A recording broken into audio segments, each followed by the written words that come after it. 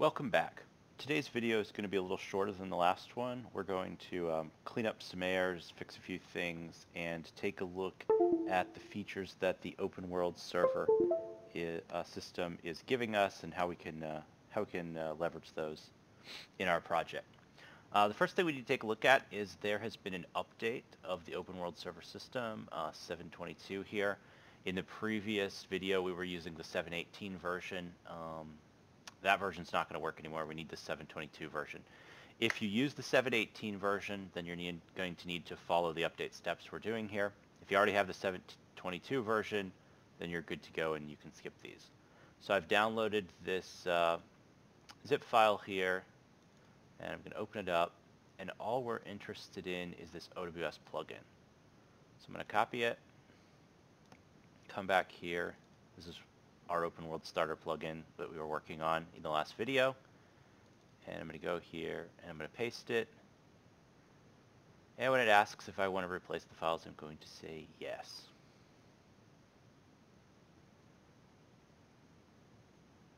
So now we have the latest plugin. Normally that's all you'd have to do to update the plugin, but this one had some nasty 4.20 issues, and so we're going to actually have to make a change here and fix something. So let's open up our project. One blueprint's gonna need a blueprint node renamed. Okay, so we're going to go down here to third-person BP blueprints, third-person character. We're not using this. We won't be using this, but it's in here, and I don't like things to be broken. So we're going to come down here, get that out of the way. Where it's got this update character stats, I'm just deleting it, and unfortunately it was not able to reuse names like we used to be able to do, and 4.20 does not allow duplicate ufunction names. So anyway, that's the change you got to make there. The next thing, if you remember in the other video when we exited out, there was this add chat line error that popped up, and it was a timing issue. It's an easy fix. So we're going to go into the third-person player controller, open up this add chat line function. This here needs to be checked to make sure that it's a valid object. We're going to slide these out of the way, and we're going to add is valid, and we want the macro. This will fix that chat error we were seeing in the last video. Okay, so now I got that taken care of. And now there was something else here that we didn't test last time. We've got our running working and stuff, but you know what? I never hit the jump key. Watch what happens. Oh, that does not look good. No, that does not look good at all. So we were going through that animation BP pretty quick, and we missed something. So let's go in there and fix that. So we're going to go into our heroes, Seraph, animations, BP, and MVP. And this one was in the jump state machine. And so the mistake we made here is that these all have conditions where they moved on to the next one when they finished, but they can't finish if they're looping. So see how it says loop animation? So we need to uncheck this. So in all three of these, jump start, jump apex, and jump pre-land. I need to go in there. Did I get that one? Yes. And got to fix those. And now let's take a look at what that does. I'm hoping it looks a little bit better. There we go. They're getting that nice transition, just like it did in Paragon. So that was another error there for moving a little too quick. So the next thing we're going to take a look at, now that we've fixed our errors, is I think a few people might have been confused about the open world server system. Not everybody has seen that before and tried that out. And so I want to take a look at some ways that we can use that, what that gives us, and what that's going to mean to our project here is it's kind of the core that we're starting on. So the first thing I'm going to do here is I'm going to go back here and open up this RPG World server, and I'm going to run this as administrator. And if you haven't set this up yet, you're going to want to. What you want to do is make sure that this is the path to your 4.2 editor in Path Dedicated Server. And then you want this server arguments to be the path to this U project file right here. So I'm going to go and just copy that. I hit Control-C. And then I'm going to come back here. And I got to not lose that first double quote or this is going to break. And I'm going to go and I want to leave the /OpenWorldStarterU project. So this now here matches the path of what the server's going to open. And then of course you want to make sure that your API key is in here. And so we're going to hit Start Server. And we're going to test the connection to the management server. This is what you should see if you're not getting back this test connection successful. This is not going to work and you need to go back to the troubleshooting section and the install instructions and see what you missed. Make sure it says test connection successful. And then we're going to go, you know what? Let's check something real quick here. So I've got this button here to launch the management console. And so I just want to make sure that, let's see here. I think I'm using for demo. Yep. And so this is the management console for the open world server system.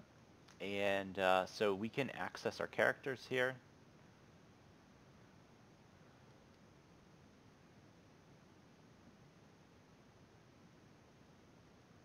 And we can take a look at our world servers. This is something that you will need set up or you will not get test connection successful, so make sure you got that set up.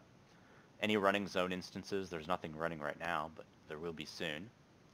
And we've got our zones set up. This is when we add new maps, we can map them to zones. We've got an items database for doing inventory management.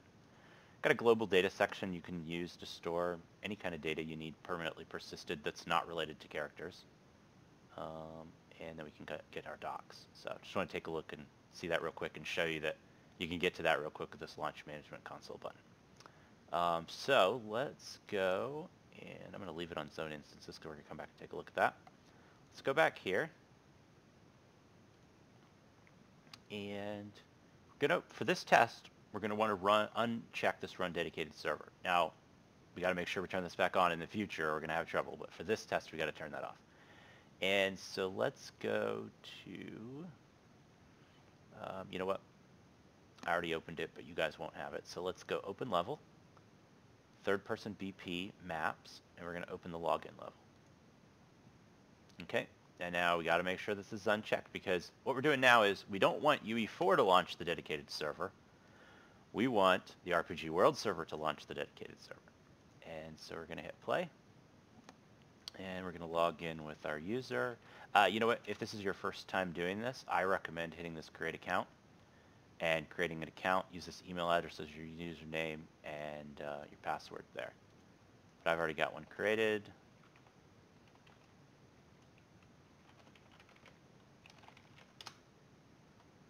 So we should see Seraph. And we do.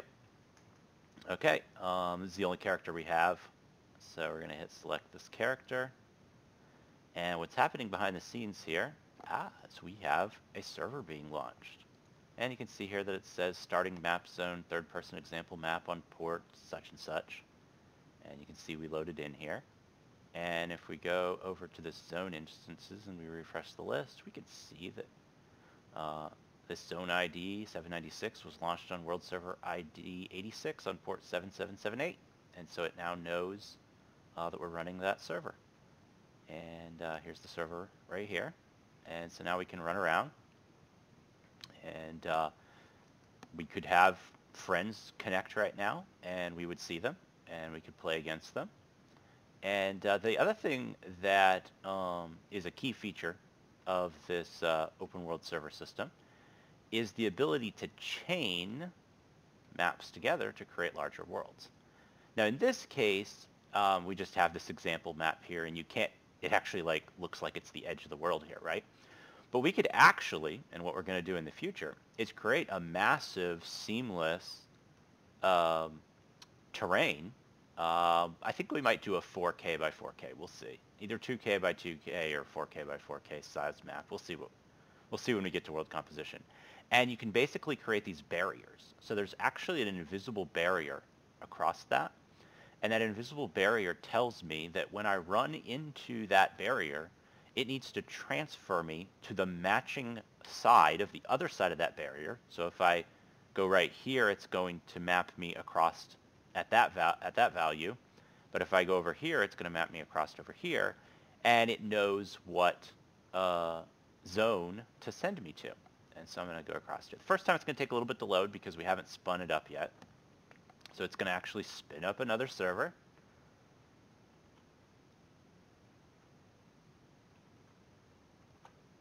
Okay, and we're now in a different zone, map 2. And so now if we go back across here, it'll be a lot quicker this time because it doesn't have to load the server because it's already up. And here we are on the other side. So it basically used the, in this case it was probably a Y value, and it basically took that vector and figured out where to put us on the opposite side. So you can set up those portals to transfer you across as needed, and because they transfer you across where you entered them, you don't deal with gate camping or other things with a portal that always puts you in the same place. Depending on what kind of game world you're building, though, there is also an option to have your portal always put you in the exact same place. So it just depends on how you want to lay out your world. You also don't need to lay out your world in perfect squares, and they don't have to be adjacent to each other. So one of the things that we do is that we'll often have a city inside of a larger wilderness type area, and we want the city to have the illusion of higher population. And so what we'll do is we'll have the city be one or more zones to basically increase the player density and give that illusion of higher player population. And so we can use, entrances to the city as portals that you go through and change zones. And each one of these zones can hold whatever the population limit of your server instance is for your game. Fortnite's running 100, but that took a lot of optimization for them to do that. I think you'd probably be safer expecting somewhere 60 to 80, depending on what kind of game you have, how complex your combat is, and what kind of server hardware you're able to run this on. Get an idea of how many servers you can run per instance, but you can scale instances up as often as you want and run as many as you want. OWS will load balance them across. Switch back over here. You can now see there's the second one running map 2. And so in this case, there's one of each. If the population limit of third-person example map got over our limit, let's take a look here in zones, and we'll edit a zone. See, so we've got a soft player cap and hard player cap. The idea of this is that it'll start spawning new instances once it hits 60. So it'll start spawning multiple instances of the same zone at 60. But we've got this hard cap, which can be used to basically say, hey, don't let anybody higher than this number. So what we're doing is between these two numbers, we're basically leaving 20 slots open for friends to be able to move around between servers if possible. And then in the case that some friends need to move, there's no room, they'll just all get moved to another server that does have room, or it'll spin up a new one for them as needed. So we could end up having, 10 third-person example map instances here, all running on different ports and also running on different hardware. So in this case, you can see that we just have one hardware device running here, which in this case is this PC. But we could have, 10, 50, 100 devices here to be able to load balance these instances across as needed, and we could create a large world. So I wanted to show you guys some of how that worked, and hopefully that clears up some confusion about where we're headed.